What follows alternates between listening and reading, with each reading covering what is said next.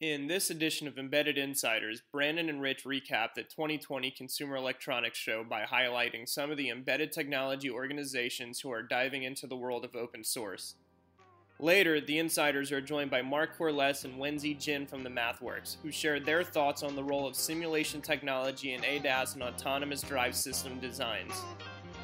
Finally, John Labrosse is back with more Things That Annoy a Veteran Software Engineer, where he gets irritated about insufficient documentation. Good afternoon, and welcome to the Embedded Insiders. I am Rich Nass, Executive Vice President with Open Systems Media, and you are? I'm Brandon Lewis, the Editor-in-Chief of Embedded Computing Design. How you doing, Brandon? Were you asking me or were you asking the audience? No, I was asking you. I figured you knew who you are. Well, without a visual, the audience doesn't know who you are. Well, I didn't know if you had some weird, neural connection to the audience. And actually, speaking of neural connections, there was some of that stuff at CES, which we were both at last week. Some crazy brain interface stuff that you've heard. Yes. I'll go first because you actually walked right into what I wanted to talk about. One of the things that I thought was pretty cool was the facial recognition stuff. I know we've been doing that for a long time, but it's so mainstream now. And they can pick out people, as long as you're entered into the database, they can pick you out. And I saw a demo where they told me how old I was, and actually they were off by 5 years in the right direction. So I don't know if they do that on purpose to make me happy, but I was happy. And they can also tell your mood, which was amazing. I was very impressed. And actually, when I saw it the first time, I was sort of blown away. But I saw almost an identical demo 3 different times. So it's obviously here. Yeah, it is a good point that you bring up. I think maybe we are jaded because we see and talk about this stuff for so long that by the time, it's starting to actually come to fruition, we're like, oh, that's old hat. But it really does keep getting better and better. I saw out at the NXP booth that, they have their new i.MX8 Plus platforms out now, and that was single i.MX8 Plus is running 3 neural networks at the same time, doing facial recognition, object detection, and then it's sort of getting towards identifying my mood. But it's just really growing by leaps and bounds, and that was obviously on display everywhere at CES. Yeah, just to give the proper props, I saw it in a demo at ST and then another demo at Socio next. But I take offense there. I'm jaded. I said we both are, so don't feel like you're alone in this. Well, I don't think I'm jaded. Moving right along. It's not you. It's not you. It's whatever was the you that was detected in that facial recognition demo. That's fair. I'll okay. Right. What else did you see? I think it is interesting that more and more these traditional embedded companies or embedded technologies are starting to open source. I saw it from actually the Zigbee Alliance, and what they have done is they've created this working group called Connected Home over IP. And what this is intended to do is, a while ago, when everybody started with the smart home and IoT, there's that funny comic about, we need a new standard, and then, there are too many standards, and all of a sudden you have one additional standard. So you saw, Apple come out with its variant of smart home development, of a smart home development framework in the form of HomeKit. Amazon had its same thing. Google had its same thing. And what the Connected Home over IP does is it basically forms an abstraction layer that allows somebody to develop interoperable connectivity for all of those different frameworks. And obviously, that means that Amazon, Apple, Google, and others are going to have to contribute some of their core IP into that working group, but they're doing it. So pretty much, if you're developing an IP-based connected home solution, regardless of whether you started off, using a HomeKit framework or Google Home or Amazon ecosystem, you should be able to develop an application that talks to all of those different devices in those different ecosystems, which really just solves that huge problem of fragmentation that we've seen for a long time. Well, I could definitely see those big guys contributing. They use a lot of this stuff as loss leaders. We were talking about Amazon in particular, and they sell these Echo devices either at cost or below cost because it just provides an entree into other stuff where they can make way more money. So I don't see any downside to them putting this stuff back into the cloud. No, for sure. And, to that point, all of these big ecosystems are submitting some of their code. They're open sourcing their code. And I know that Zigbee is planning on developing or launching a GitHub repo in the next 3 weeks, where a lot of that's going to be available, a lot of the contributions to that connected home over IP. So be on the lookout. We're hoping to talk to Tobin Richardson of the Zigbee Alliance here in the next couple of weeks, so he can definitely explain more. You doing a promo like the networks for upcoming shows? I just slide it in there, shameless self-promotion. Okay. Hey, if it works for the networks, it works for us. Right. Along those same lines, there was a pretty big announcement. I don't even know if it was an announcement, but I heard about it, and I asked, and it was confirmed that the MicReam operating system, MicroCOS, is being open sourced. So now you don't have to pay for the software. They used a weird model where in that you could develop you're allowed to pull down the code and do all your development. And then when you went to production with your device, that's when you actually had to pay them. So they're removing that last barrier. Now you do everything and you don't have to pay them. So I think that's pretty cool. I understand why they're doing it. I can make an argument in both directions why it's a good idea, why it's not a good idea. But I think in the end it will be a good thing for Silicon Labs. Yeah, I was just going to ask you who's open sourcing it. You didn't mention that. Sorry, MicReam was acquired by Silicon Labs.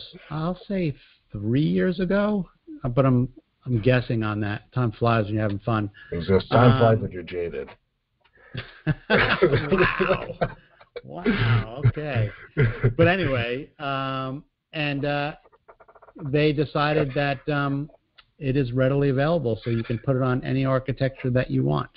I think that's pretty big news. Yeah, it is. It's good that you clarified that, because anybody who's used MicroCOS, for R&D or just fiddling around with it in the past will have known that, like you said, you could access a lot of the fundamentals of the architecture and go off and develop on yourself. Don't want to stereotype here, but there's some suspicions that a lot of devices in the Far East are running off of illegitimately licensed MicroCOS operating systems, but that's just pure speculation.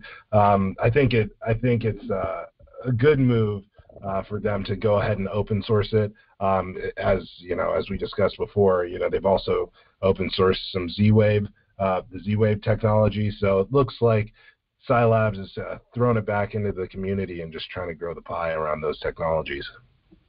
That's what it's all about, growing pie.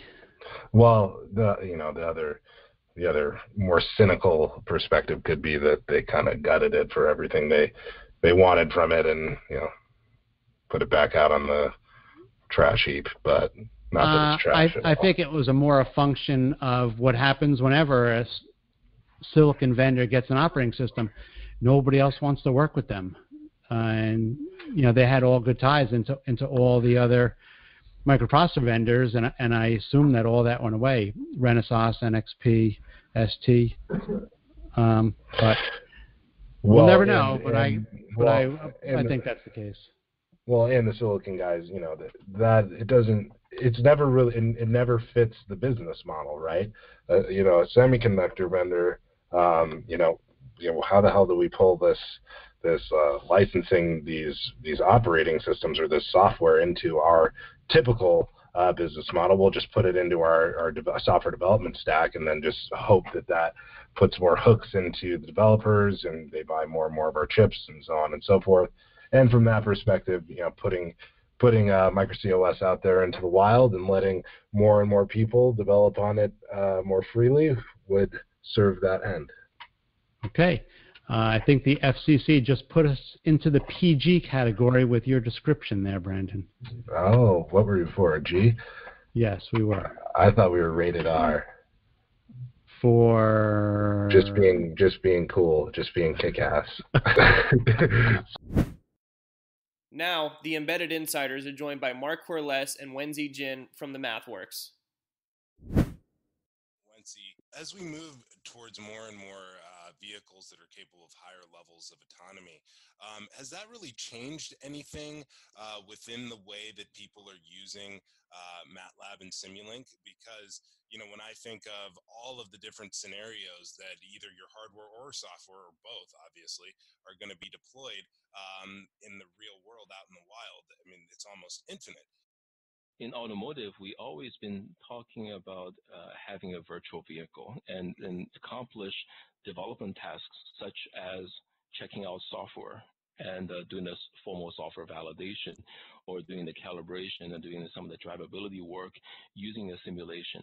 And that's kind of always a dream in a distant future. We know it's possible, and yet at the same time, there's a very strong tradition of seeing the metal and go into the vehicle and try things out, getting the comfort that what you're trying out is actually really working in the real world.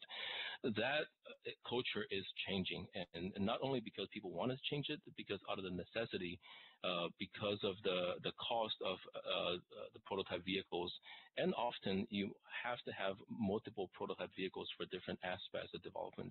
You may need several vehicles for sensor development, you may need several vehicles for software development, and even down to the calibration and drivability and those areas. And there's the question of affordability. The car is getting so expensive that you cannot possibly have the fleet that you used to have. So I think the drive towards simulation is happening right in front of us. It's actually happening faster than we ever seen it before. The other part of it is that it's as simple as even though we talk about the level for autonomy, there's a lot of challenges certainly with that. But if we just go to the very basic of ADAS systems, the things that we're getting very used to taking for granted, things like autonomous emergency braking, ACC, and so on, even for those systems, there's a lot of corner cases you cannot possibly replicate using a vehicle, no matter how much you can ship the vehicle around the world. So that's another drive towards using simulation.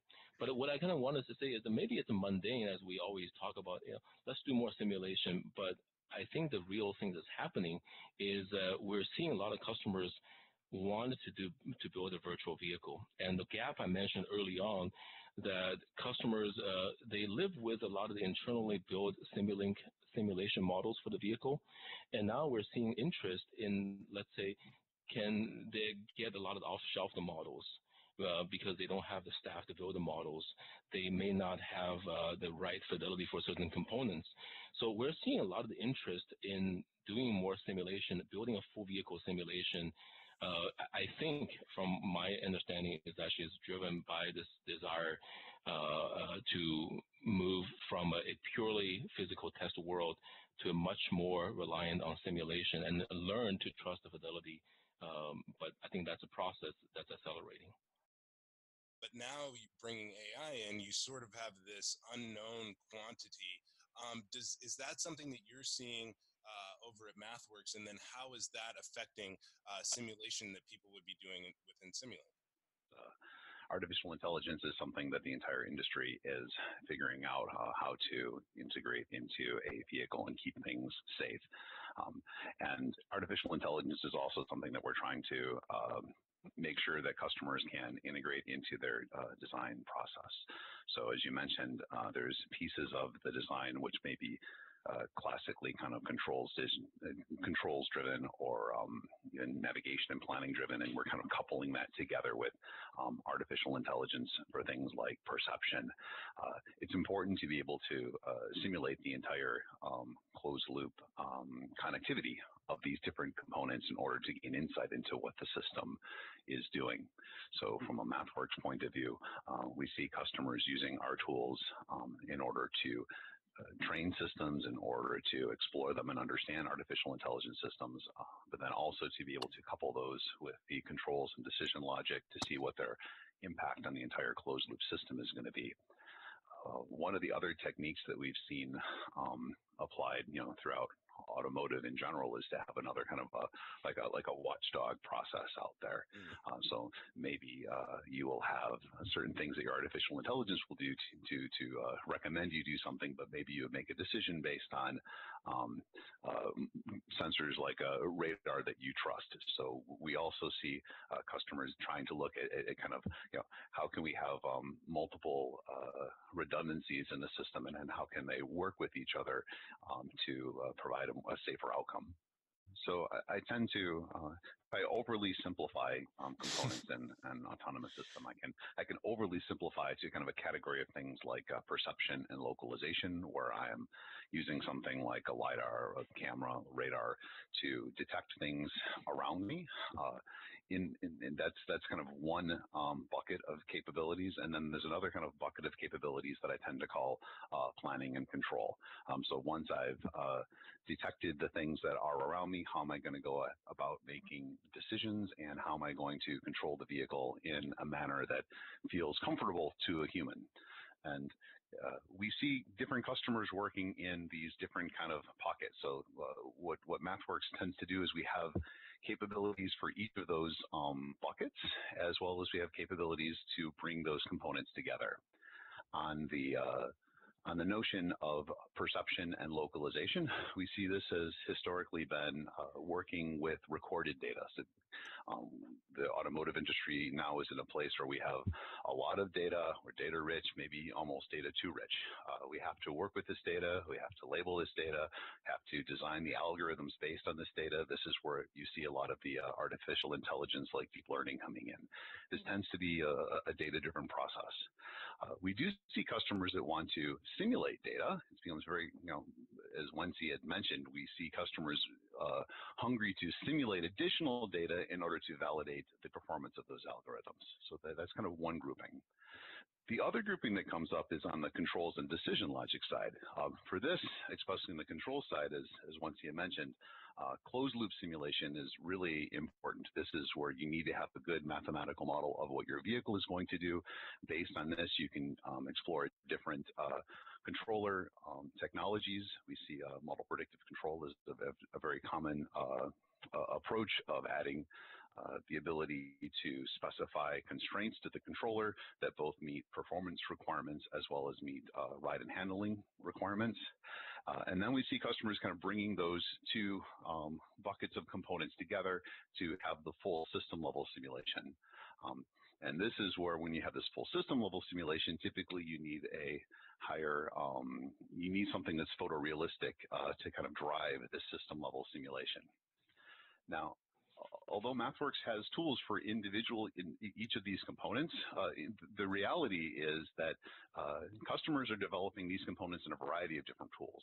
So from a MathWorks point of view, it's really important that we can co-simulate, that we can interact with these other ecosystems. ROS is a very common one that we see used in the autonomous vehicle space. So what you'll see is that this closed loop system performance may be in MathWorks components. It may also likely be a combination of MathWorks components. When I say MathWorks components, I mean components that customers have developed in MATLAB and Simulink, along with components that they have developed in other environments. On the way out, I want to just pose one more question to Wensi. You mentioned this virtual vehicle. So when you're building a virtual vehicle within a MathWorks environment, you're really building something that can be deployed in the real world. It's just sort of like a digital twin, right? In more mundane terms, people call it full vehicle simulation. We use that term too. But in the end, I mean, the same thing is you have a reproduction of a vehicle as a vehicle behaves, and you can use different data to instantiate your vehicle. You may have, 10 different simulations represent 10 slightly different version of your test vehicle. And but fundamentally, the software that goes into the vehicle has to conform to a certain standard, as you said, and that's also a big area that we work with the customers. These areas intersect with each other, and regardless of what you're interested in, whether it's ADAS or full vehicle simulation, embedded software. Now, it's time for Things That Annoy a Veteran Software Engineer with John Labrosse. Hey, we don't have time to document. We're pressed to actually produce our next deliverable. We got to release the code and all that. But to me, it's got to be part of the whole process. This whole thing with agile programming, get a couple programmers together and then produce a whole bunch of code. It's fine for some specific code, but we do a lot of stuff with safety critical software, and documentation is quite important in those cases, and verification of the code and making sure you're doing everything right to make sure it doesn't crash or anything. It gets even worse. We have to rewrite. How often do programmers get into a project that somebody did a few years ago or maybe last year and say, oh man, this code is horrible, I got to rewrite everything. And code should be written hopefully once, not multiple times, especially if it's performing the same function. You don't want to rewrite the same code twice to do exactly the same thing just because you don't understand what was done. So I'm a firm believer, and I always document the heck out of the code that I write. Case in point, I wrote a few books, so everything is explained. And to me, it's not just documentation textual, because a lot of programmers now, the documentation is the code. Well, no, the documentation is not the code. It doesn't give you a major picture of the whole thing. You'll see just a window of what's going on as opposed to having illustrations. And, that's another thing that irritates me. People don't actually do illustrations or block diagrams or flow diagrams or whatever it is needed to actually explain the whole picture. And of course, now you're stuck with two things. If you have code and you have documentation, you have two things to maintain. But hey, if that's your job, that's your job. Thanks for listening to this edition of Embedded Insiders. For daily industry news, videos, and podcasts, visit our website, embeddedcomputing.com.